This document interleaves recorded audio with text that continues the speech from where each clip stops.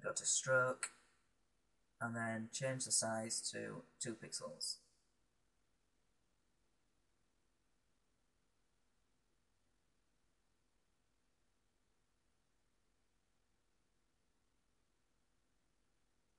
That has a gradient at the moment, so I'm going to take that off and just take it to a normal colour, and I'm going to put that colour to white.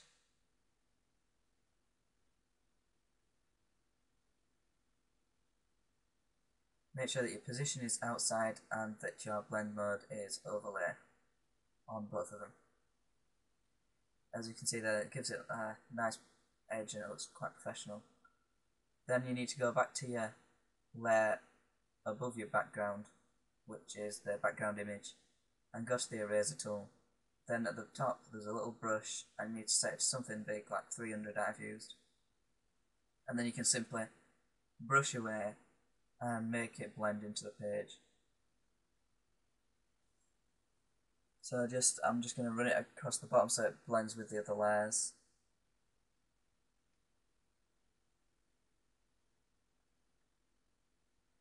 And then also I'm going to just do a little bit down the side, so then if someone's got a big screen and they can actually see the whole template, it will actually still blend off into black.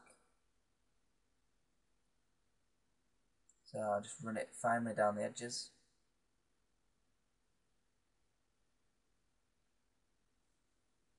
Okay, now that's done, I'm going to put some text on my background, so I'm going to press the T and then click somewhere around where you want it.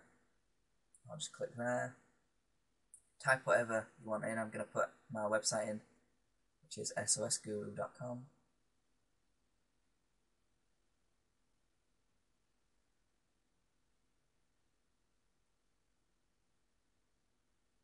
Now go to edit and free transform, and you can transform it to however you want it.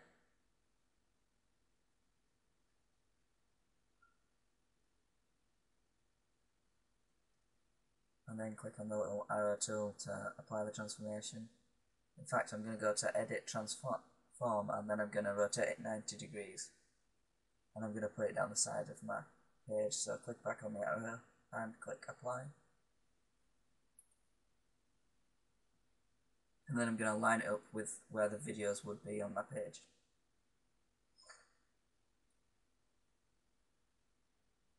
There you can go back to free transform and make it look nice. And back to the arrow tool and press apply. The next thing you're going to want to do is go to your text layer and double click on it. I'm going to put another gradient overlay on this, so click on that.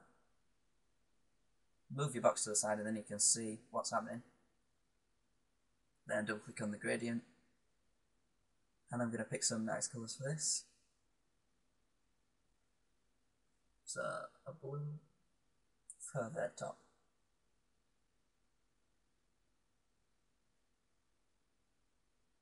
And then for the bottom, I'm going to get a colour off my background.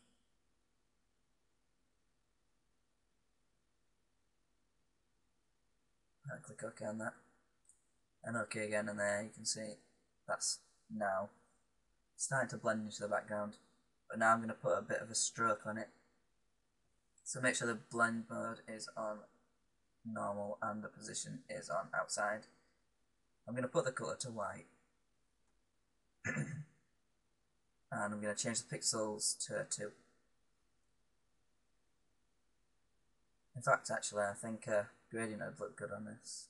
So I'll go back to gradient. I'll put the bottom to a white so it looks more like the background where the white lines are. And I'll put the top to black, so then that looks quite nice now. It looks more professional. So that's the full page. That's more or less done. So then you go to File and Save for web and devices. Now in this box that comes up, in the bottom left you can see it says 245.6K there. Now for YouTube you need to be under 256. So adjust the quality in the top right.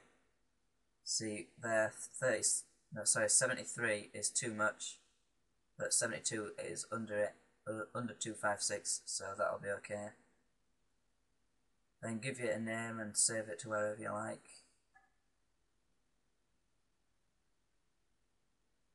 I've just called mine YouTube tutorial test and save it. And there on my desktop there you can see the file. So if I just open that up, I'll have a look. There's a full picture that you're going to be uploading to YouTube. So go back to your YouTube channel. Then when you're signed in, at the top there'll be an edit channel bar. Go to themes and colours and click new theme. So then give your theme a name so you know which one it is. I'm going to name mine Flow, I think. You need to make sure that your background colour is on black, and then go to your background image and select the one that you just made. So there's mine, so I'll just double click on that. Shouldn't take too long to upload because it's not that big.